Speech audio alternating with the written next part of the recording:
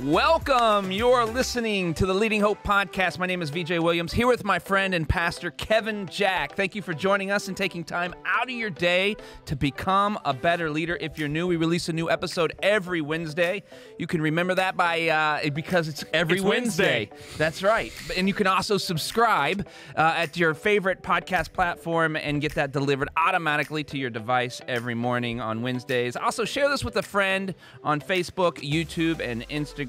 Also, please rate and review on Apple Podcasts. You won't believe how that helps get this podcast in the hands of more leaders just like you. Share it with your team as well. Visit leadinghope.online to get updates and find out more about the Leading Hope community. Kevin, we continue the standalones. Today is 118. You're excited. I am. Here we go. We're going to say this hopefully with one breath. 118, staying in leadership without becoming a sociopath. You will say it again. It's so good. Staying in leadership without becoming a sociopath. Which I know was the big eyes question that everybody had on their mind this morning when you woke up and you're like, how do I stay in leadership without becoming a sociopath? Oh my goodness, there's a podcast for this. Yeah. Extra sponsorship on this one. So let me explain a little bit. Please do. The dilemma. Please do. All right. So here, everyone in leadership, I believe if you've been in leadership for any period of time, you know this, to say that if you do something meaningful, it will be criticized.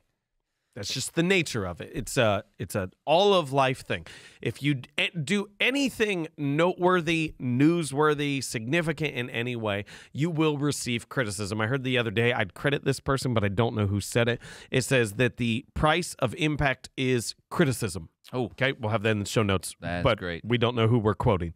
Okay. The price of impact is criticism. So this becomes the problem, though. Is if you do anything significant as a leader, you will be criticized. The problem is that if you stay completely open, like if you're just there and you've got some people-pleasing tendencies going on, then you're just going to get throttled. Like I say that seriously. Like if you're tender-hearted the whole way through, you're just going to get bruised and battered over and over again, and you're probably going to exit leadership in a hurry. Yeah. Fast, because we know there's many people, and you probably know many people. You might be one of those people who went into leadership thinking the idea is that it's a significant position and you're excited and everyone's going to like you, and then they didn't because the price of impact is criticism. And every passing comment, oh man, it just hurt. And so if you stay completely open like that, I just want to tell you, you're just going to exit leadership as a bloody pulp. Like it's not going to go well. But then here's the other side, and this is the equally concerning side, is to say if you close yourself off, you're a sociopath. So here's the definition. Ready? Sociopath is someone who has no regard for others' rights or feelings, who lacks empathy and remorse. This will lead to exploiting and manipulating others for personal gain. So I say it like this becomes the hard balance, is to say, if you're just completely open and you want everyone to like you, you're going to get beaten up, taken advantage of, and pushed off. But if you become closed, you're going to beat others up, you're going to take advantage of them, and you're going to run them off. And so this somewhat becomes the dilemma of how do we stay in the middle? How do we stay not so people-pleasing that we just get throttled every single day? And how do we stay not so closed off that we become a monster? Question makes sense? Yeah, absolutely. Okay, good. So now hopefully... I'm ready for you to tell us. Hopefully now at this point in time, staying in leadership without becoming a sociopath is making a little more sense as to why we're actually discussing it. And if I could say it as like, I don't know, I wouldn't necessarily call myself a sociopath. I know. Do you believe there's a question there? Well, can I be honest with you? Yes, please do. I guarantee you there's some people who have been under my leadership who say I am. Oh, how about that? The price of impact is criticism. Yeah, there you go. And it becomes really hard because, like, when someone who is jaded and disgruntled and just mad levies criticism at you, it becomes a difficult balancing act of understanding which criticism do I receive and which do I cast off. Sure. Does that make sense? Absolutely. And it's, like, really hard because some people will say stuff, and I'll have times people ask me to go, did that hurt? Sometimes it does. and sometimes it doesn't. Yeah. And when I say it doesn't, sometimes people are shocked. Yeah. Because I've learned kind of not to be so tender-hearted that you're not blasted every single time something comes your way. Yep. But then this becomes the legit concern is to go, should I be more empathetic? I know everyone, yes, you should. But like there's a certain amount, if you're all empathy, you can't keep leading. Right. Because the criticism will crush you over time. Well, you won't actually stop leading. That's exactly right. So I just put it as this note. This is kind of an old preacher statement. Like there's a world of difference between having thick skin and a hard heart. There you go. But understanding that difference is hard. The thick skin that I'm not just bloody every single time something comes my way, but the hard heart being I'm so closed off that I can't see what I need to see and hear what I need to hear. So I want to give you just a couple tips. This doesn't solve the problem. Okay, we could probably do an entire series on staying in leadership without becoming a sociopath. Yes, absolutely. But I just want to give you a couple tips for today, and hopefully this is helpful. First one is this, is know you're going to get hit. Know you're going to get hit. I'm going to use this as a metaphor just for this section, then we're going to leave it behind. When the wide receiver runs across the middle of the field and the quarterback throws him the ball, he knows he's going to get hit. Hard. Yes. Like there is no belief whatsoever. Like I'm going to run a route across the middle. Everything is going to be fine. Yeah. Everything is going to go well. Leadership is the same way. Know you're going to get hit. Know that the price of impact is criticism. But this becomes the difficult thing, is you have to know you're going to get hit, but if you're bracing for the hit, you're not going to catch the ball. Yep. So let me say it as like, you have to know that you're going to get criticism. But if you lead with a hyper awareness of that criticism, you're not going to do what you should do in leadership. Whether it is bracing for it that you don't want it to hurt, bracing for it that you're not going to care about it in advance, like you have to know you're going to get hit without bracing for the hit. Because then you can't do what you need to do. I think that's so good. I mean, because if you're going into this decision knowing that you're going to get hit, you'll be thinking about the hit the whole time. Even if you catch the ball, you're not going to make the play that you were supposed to make anyway. Yes. Yeah. And so it's just like this. I don't want people who, man, my goal today is for young leaders who think everyone's going to be happy with them. Yeah. And for seasoned leaders, those who have been in the game for a little bit, who are starting to become a little jaded, who are starting to become overly cynical, and to say, man, on either side, I just want you to know, and we've talked about this at length. Absolutely. We've said this, like, this is why we need leaders, because situations are bad. If there weren't any problems, we wouldn't need any leaders. But to know, even when you do the right thing, you will not have 100% approval rating. And so the criticism's going to come. You better know it's coming, but you can't allow it to change how you lead. Yeah, that's great. You're going to get hit. Still catch the ball. Second tip. I've only got 3 for you today. And then at some point in time, man, I say this seriously, as this is one of those episodes. We would love your feedback, your thoughts, what you're dealing with. Maybe it'll help us build other content out around this, or if nothing else, it'll just kind of help shape our perspective on this situation to begin with. So second tip is anticipate the reasonable response. This is, I think this is the most important one.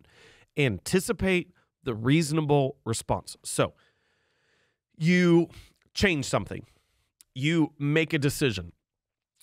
What will the reasonable person, how will they respond? Last week we talked about our decision to move and just follow the call of God on our lives.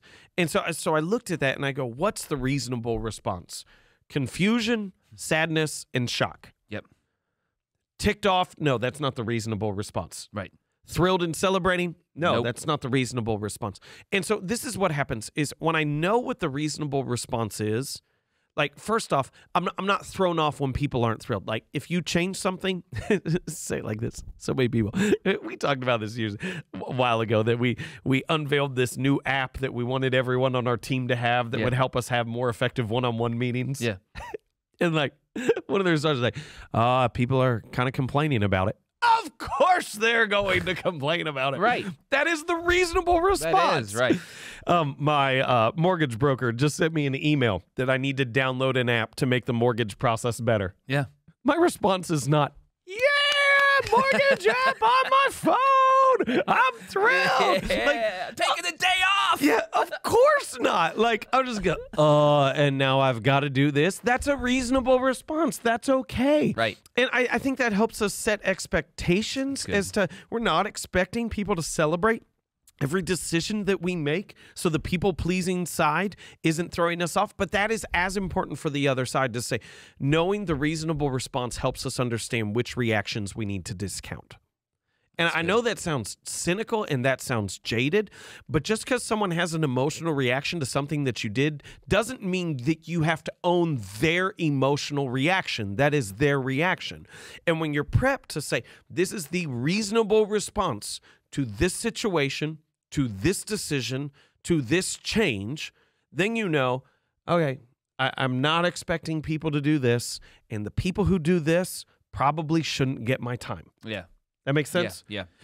One of the things we're talking through as a staff right now, which this should come out, this should come out at a time in which this is appropriate, is I described it like this. I said, the decision that for us right here, that like your pastor and different people on your staff are leaving, which for many people is like people who they rely on. Part of the consistency of their life that they enjoy and is a support system for them. I say it's kind of like a Jenga piece. Yeah.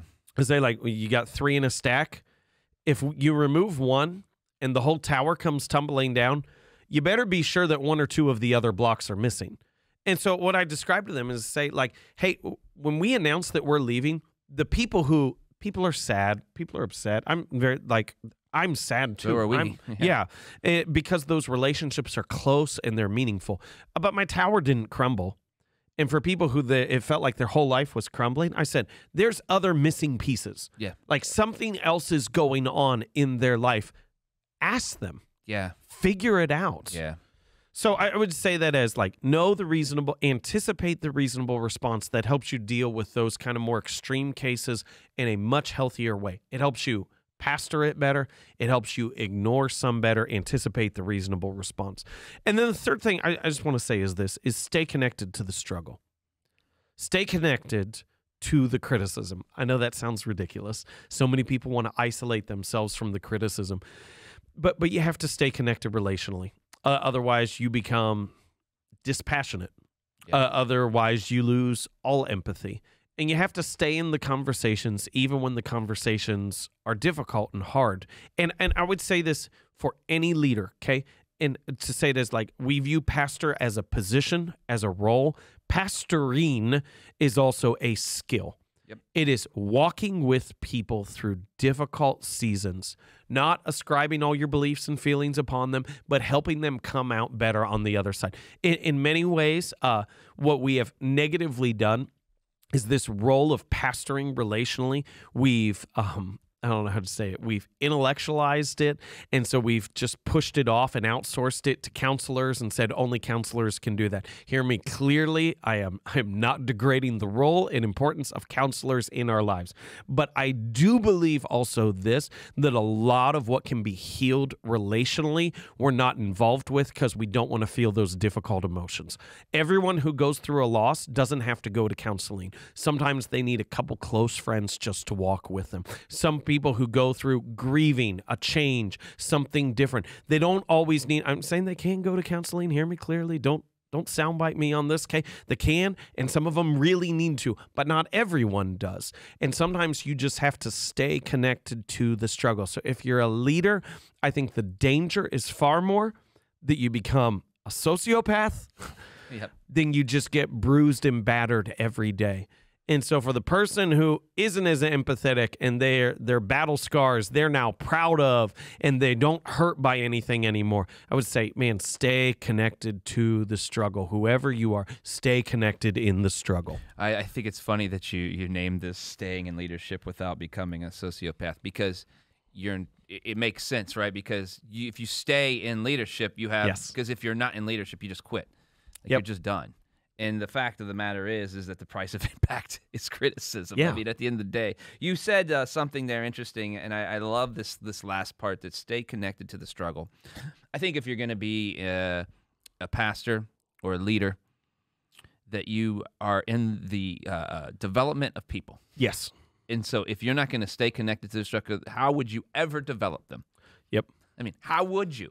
Yep. So that's a great piece, right? Now, I think the know you're going to get hit piece and anticipate the response, the reasonable response is great because now you know how to stay connected to the struggle. And I think that's so clear because we know that there are going to be people that are going to have they're all over the board when you make a decision, especially when it comes to change. Yeah. And to know how to address each one individually. But like you said, the Jenga pieces, I think that is so clear. We've seen it already with some people, and that's really the thing. Take them, especially when they're around other people, and they're voicing, because a lot of times they feel like a lot more courageous when they're around more people to voice things that may not actually be what the actual thing is. If you get them out of that environment and take them one-on-one and speak to them, you'll actually pull back the covers and uncover what's actually going on. And when you do that, you might not fix it. And the goal isn't always to fix everything. Who did we say we are Jesus fixes everything, not me. Yeah. Not me, right? Point people to him, and that's how things get fixed. That's good, V. But at the end of the day, I think it's so important that we make sure that we meet people where they are and not leave them there. Yeah, absolutely. So I think it is like, I know the title of this sounds ridiculous, like staying in leadership without becoming a sociopath. But like, this is like the honest question I have to wrestle with from time to time. Because sometimes like I'll get criticism and it doesn't hurt. Yeah. Because I've had it before and I've heard it 100 times. And I have to go, should it hurt? Like, that's like the deficit. And I know some people, you're not there at all. And my guess is you're much younger in leadership, or you haven't made, I don't mean this as a criticism, but you probably haven't made the bold decisions that you needed to make at some point in time that would levy that criticism. Yeah. Because, but like, I've had to be in spots where people are like, oh, they said this, and they're like, are you doing okay? And I'm like, yeah. And I'm thinking, should I be doing this okay? Yeah. Or should I be more connected to the struggle? And it's a balance. And there's been seasons in which I know this sounds crazy, there's been seasons in which I have been more open than I should have been. Yeah. And there's also been seasons in which I've been more closed than I should have been. What have you done in order to get back to that middle ground? What are you doing actively to make sure that you're not so closed off or you're not completely open to everyone? I know this sounds, I think in things in terms of paradigms. Yeah. Like I like thinking things in terms of blueprints, stuff like that. That's how my mind works. I'm aware of this paradigm. And so just the awareness of this helps me evaluate the criticism that I'm receiving and to understand. Yeah. So I would say, like, I've never put it down on paper like this, but it's been my functional mental model for some time. And that helps you, define what your next step is. Yeah. That's good. And so I go, there's some, we had some letters that I got about a year ago. Yeah. One of them was healthy and helpful. The other one was mean and bitter. Right. And because I knew this paradigm, I could discount the mean and bitter one and read closely the healthy and helpful one. And that's what I think is so important, that you're able to discern those things. Because if you can't, you're going to be stuck reading hate mail or great mail. You know what I mean? And you have to be able to discern those to move forward and to lead, because the people that you're leading depend on you making the right decision. If I can give just like a shortcut on this, if you don't know where you are, when you get criticism, talk to someone who's trusted. That's good. Not someone who just loves you, but someone who you trust, and say, should I care about this? Yeah, that's great. And some people say, oh, no, you can learn something from every bit of criticism. Yeah. Those people don't lead.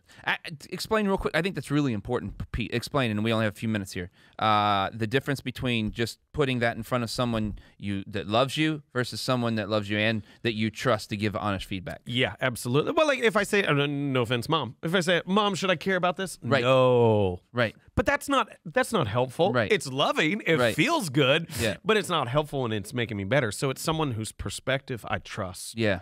And again, I really want to say this. Some people say, oh, no, you can learn something from every criticism. You can learn how to become cynical and jaded and mean and heartless from some of them. Yeah. And so you need to learn how to discount them. Yeah, we don't want to learn that stuff.